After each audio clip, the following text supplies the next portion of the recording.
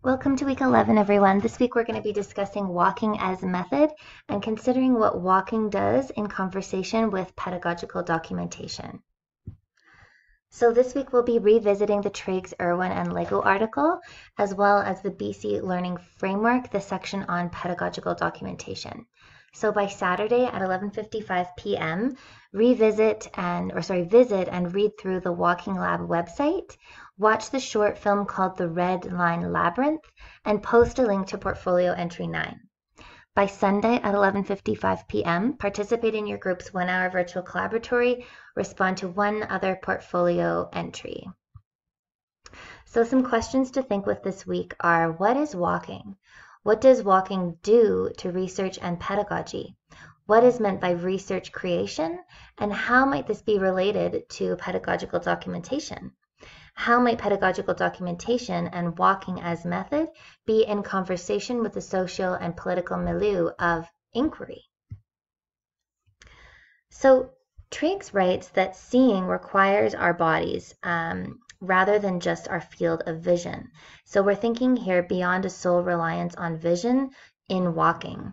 So considering walking in relation to pedagogical documentation, we can think of where these processes of inquiry might be a search for the poetry of place and how these methods are never neutral. As I walk, as a settler on Indigenous land, my steps are weighted with colonial tensions and contradictions.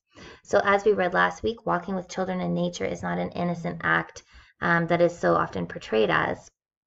So then, how do we construct and think with methods that are permeable to the socio-political histories and presences that live here? So conceptualizing walking as artistic thinking and practice as a methodology that's entangled, where meaning is made in doing and research is an act of creation with the world in motion. So thinking that these processes and practices are porous and moving with, and where learning is a participation in the world, within living systems, where learning spaces are co-constructed with the ecologies in which they're situated in. So then methodology is a response to these exchanges to a set of relations and flows and intensities within these places.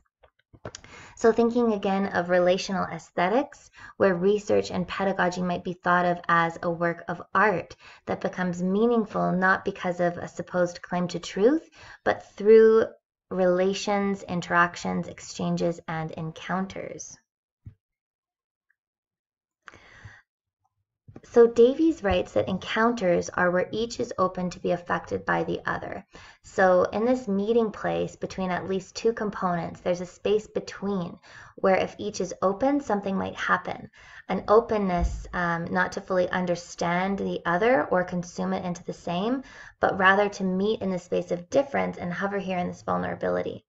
So attending to the ethics of being in this middle space is not an act of empathy or understanding against the backdrop of myself, but rather getting close to reshaping and responding in the midst of unknowability. So when we think about an encounter, it's not necessarily a good or bad thing, but something that provokes us to think and feel. Where a capacity to act is altered. So Anna Singh writes that in these spaces, there's a need for precarity. And precarity is the condition of being vulnerable to others, where unpredictable encounters transform us and we're not in control even of ourselves. And she goes on to further say that learning through experiencing in encounters is something that's not done by enacting blueprints. And I think this is an important component to think with as teachers and researchers, that we're not setting up particular lesson plans or prescribed blueprints for encounters, but rather being open to something unpredictable and in the moment. So attending to an encounter is to pause, to linger with, to dwell in, and take time with, according to Vassini Kachivokind at Kocher. So when we think about an encounter as a moment of meeting where things and forces, human and non-human beings, come together in spaces of difference, this requires something very different pedagogically of us.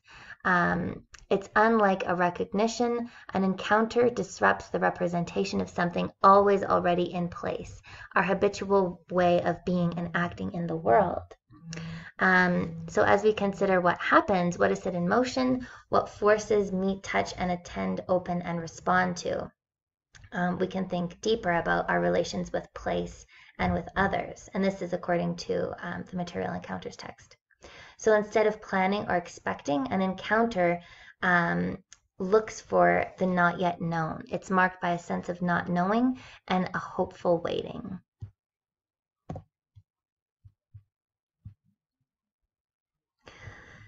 So in an encounter, there's a possibility to affect and be affected by. And when we're thinking about affect, I think it's important and actually helpful to draw on Deleuze's work. So Deleuze and O'Sullivan say that the affect is the effect a given object of practice has on its beholder and on its beholder's becomings. And Woodward and Leah go on to say that in this sense, affect is more than emotion. It's the medium through which bodies sustain and transform each other.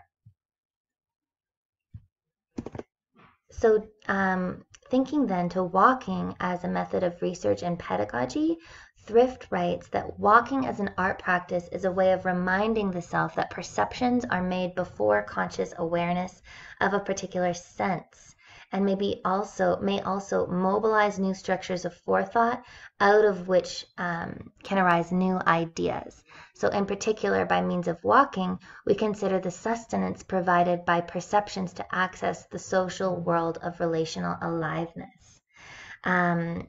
So this thought of relational aliveness is also highly necessary in our work in pedagogical documentation. So when we think about pedagogical documentation, we're not necessarily thinking about it as a process of evaluation or an objective observation of children's meaning making, as we've discussed previously, but this rather is a way of telling a story of inquiry that may not necessarily follow a beginning, middle, or an end, but it invites a prolonged narrative that shifts and moves in multiple ways. So there's no ending of an inquiry project. It's meant to linger and move with and reform into new forms. And I think sometimes the most impactful pedagogical documentations are those which highlight one seemingly small but powerful moment. So drawing on some of the readings that we've already done and some of the conversations that we've had, methodologically thinking about artography, we can also think about how these concepts might inform our pedagogical documentation. So as we've spoken before, we can think about our pedagogy as a practice that thinks between research, the arts, and our relations with children, place, and material, where we consider meaning as an exposure that is never yet known. So in pedagogical documentation, again, we're not seeking to relay exactly what happened, but rather create meaning as an exposure that is not yet, that attends to the what if. So a process that attends to concepts in the making. So what are we looking for in pedagogical documentation?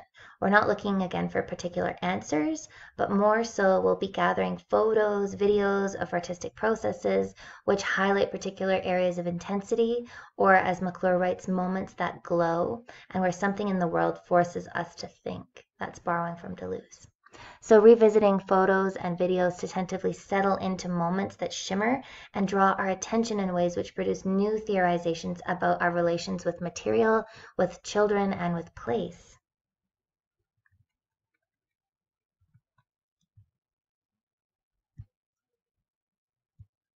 So here the role of the teacher researcher is to provoke and sustain a curiosity in something, while also considering that it's not only about the child here, but also asking ourselves, what do we wonder? What is inspiring?